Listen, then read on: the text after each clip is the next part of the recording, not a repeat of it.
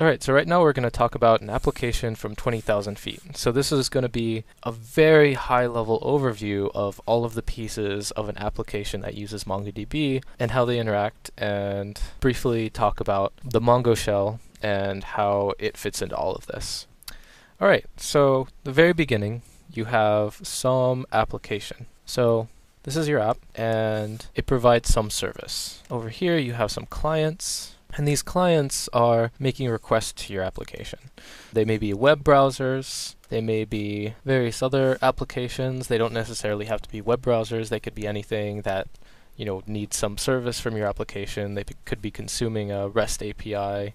Basically, you'll have clients and you'll have your server. So that's the kind of the model we're dealing with right here. So this server will be running Node.js in this class, and basically at a high level what Node.js is it's basically a C++ program that you control using V8 JavaScript. So any applications you write using Node.js will be written in JavaScript, and it'll just control this C++ application, and you'll be able to say something like, they made a request for this resource, and your application actually in JavaScript will say, okay, if they made a request for this resource, I know how to respond to that, and I'll respond accordingly. So that's basically the application part, but if your application needs to store persistent data now, that's where MongoDB would come in. So here, the way this will work is that your application will actually make a request to MongoDB. It'll either be trying to store data, it'll be trying to retrieve data, update data, and it'll make a request to MongoDB to perform this operation, and MongoDB will reply with the return status, or if you actually specify write concern, which we'll talk about later, it'll respond when the appropriate persistence is reached. You can say write concern of my entire replica set, and it'll only respond when your entire replica set has been written to. Also, the core server of MongoDB, if you're curious, is written in C++ as well. So that's how the components work together. We basically have this application server interacting directly with clients, and when the application server needs to store data persistently, it actually acts as the client communicating with MongoDB, which is listening for incoming requests and will actually respond when the request has been completed.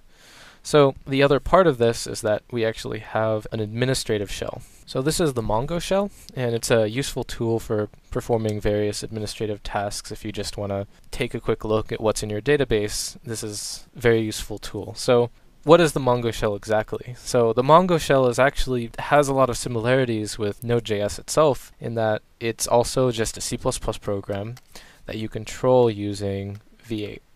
So actually, when you open up the Mongo shell, you get a prompt, and you can type various commands into this prompt, and the Mongo shell will then interpret these commands using its own V8 bindings and make requests to MongoDB. MongoDB will respond, and you can see the immediate response in the shell. So this is useful for doing things like asking various questions about your configuration, or even seeing a bit of what you actually have stored in your database, or debugging of your application. So this is you can just think of this whole part as the administrative interface, and this part is the actual production interface for your clients. So one last part of this that'll be important just for understanding this once you actually start writing applications, Node.js applications, which is what we'll be focusing on for this course, is the way that Node.js actually communicates through MongoDB is through the driver. So there's actually a library that is available that you can install and use in your Node.js application that actually handles all of the connections to MongoDB, all of the failover, all of the wire protocol, and